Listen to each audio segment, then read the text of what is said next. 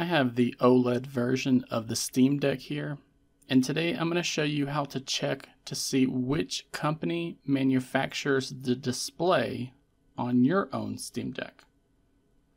So when the OLED Steam Deck first released, I saw a post over on Reddit talking about how to find out if your new handheld console used a panel from Samsung or BOE. And at first, it seemed like this was only being passed around for curiosity's sake.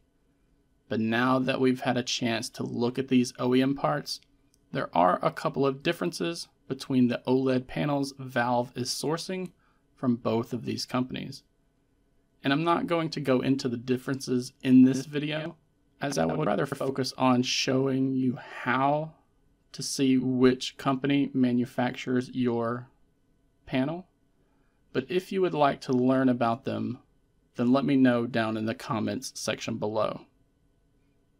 So to start off, we're going to need to boot our Steam Deck over into desktop mode.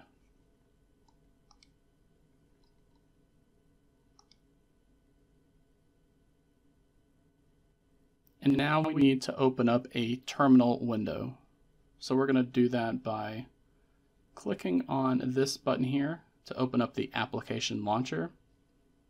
And you can find the console application, which is what our terminal window is, over in the system category right there. So we're going to go ahead and launch a console. Then from here, we're going to press on X to bring up the keyboard, and we're going to type out this long command. And don't worry, I'll include both of these text commands down in the video description below. And when you're ready, we're going to press enter on the keyboard. So you should get a result that looks similar to this.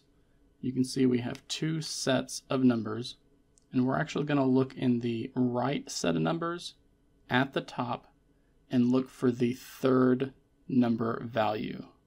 So you can see right here we have 599603. So that 03 number tells you which panel you're currently using. If you see 01 there, then you have an LCD panel from BOE. A 02 is a display that is no longer present, so you are unlikely to see that.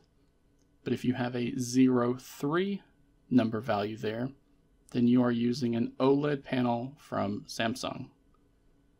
And if you have a 04 value there, then you are using an OLED panel from BOE.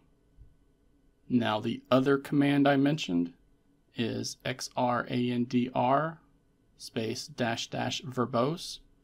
We're going to pipe that out and grep just for MHZ. And again, I'll have this command down in the video description below so you can get a closer look at it and just copy and paste it if you want. We're going to press enter on the keyboard. And what you're seeing here about your display is its resolution and then how much bandwidth the panel itself is currently using for its 90 Hz mode. So if you see a megahertz of 133.200 or something very, very similar, then again, you are using a display panel from Samsung. If that megahertz number is closer to around 102 megahertz, then that means the panel is from BOE. And it's this second command where you'll begin to notice a difference between the two panels. The ones from Samsung have to work a bit harder to hit that 90 Hz refresh rate, which causes them to become unstable when they are overclocked. But if you have a Steam Deck display that was built by BOE, then it only needs to use around 102 megahertz of bandwidth to hit that 90 Hz. And that means it has the potential to be overclocked to 120 Hz.